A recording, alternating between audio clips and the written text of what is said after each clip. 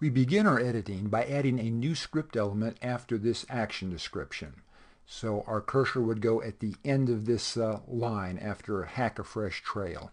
You now have some options. As I explained in the lesson on beginning your screenplay, you could go up to this Write Elements toolbar and click these buttons to add script elements. But most writers find that it's easier to do their formatting by using the Tab and Return keys, which on a Windows computer would be the Tab and Enter keys. Do you remember which of those two keys enters an action element? That would be the Return key, or on Windows it would be the Enter key. So the other key, the Tab key, must be what I press to enter a character cue. To confirm, just go up to this top toolbar and notice that the character name is the style that's applied to this element I've just inserted. My character's name is Mark, so I begin by pressing the letter M, and look what happens. A pop-up list displays lists of all existing characters, so I can click on any of those names to reuse it. But I want to use Mark, so how do I get Mark on that list? Easy. I just type it in the first time as a character cue. Now that name will be added to the list the next time it appears.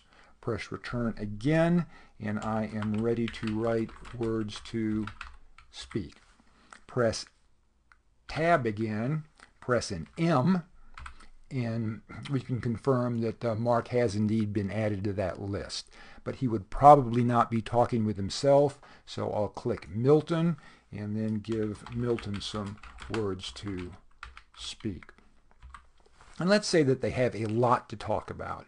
It would be easy enough to continue pressing Tab, press M, select the appropriate name by clicking it, and then write some more words to continue the dialogue. But there is an easier way to create dialogue between two characters. If you hold down the Shift key while pressing Tab, the software remembers which two characters spoke most recently and automatically goes back and forth between those two names.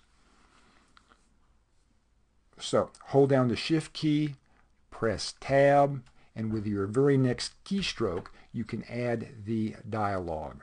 Again, press Shift, Tab, write dialogue, and you can rock and roll back and forth between those two names, very quickly jam out a lot of dialogue. And look what else is going on. We've gone over a page break, which is indicated by this very discrete dotted line, and a page number. We're on page 8. The software automatically figures out the correct formatting at a page break, which is easy here. We have short blocks of dialogue.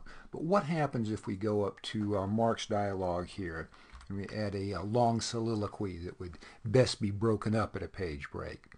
Screenwriter figures this out for you. The appropriate more is added at the bottom of the first page, and then on the following page you see Mark and an indication that this is continued from the preceding page. Now, let's go back to where we were working on the dialogue before. Say that we are at the end of the dialogue and we want to press the Return key. With your next keystroke, you could continue writing action description here. But what if you want a new scene heading instead? What would you press?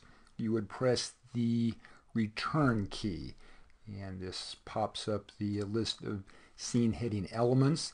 Click INT to make this an interior scene, and look what happens now. Very similar to the character cue, this shows you a list of all of the existing scene locations. But again, we do not wish to use any of these, so all we have to do is type in the new location, which of course will be added to that list the next time we see that.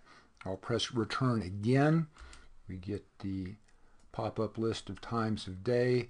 I will click Day. The scene heading is now complete. Your cursor is on a new line, ready for new action description, and that is how to enter new script elements into an existing script.